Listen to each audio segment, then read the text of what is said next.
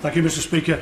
It's now been 3 months since the Prime Minister and Secretary of State visited Camberlaird shipyards in my constituency for the launch of the National Shipbuilding Strategy Refresh.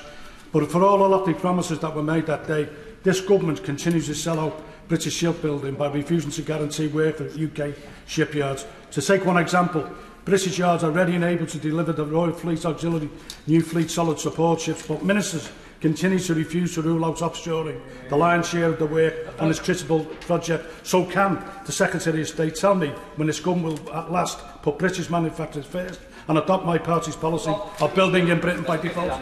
Mr Speaker, I think the Honourable Johnson could have written that 20 years ago when his party wasn't delivering a national shipbuilding strategy, anything like it, didn't have a shipbuilding pipeline as large as ours, didn't invest in the shipyards in the same way we're going to do, didn't do anything other than he's spouting the same old usual claptrap. The simple reality is we will be building more ships in Britain with British supply chains, whether that's for the Navy or other government departments. He's playing to the crowd as ever, Mr Speaker.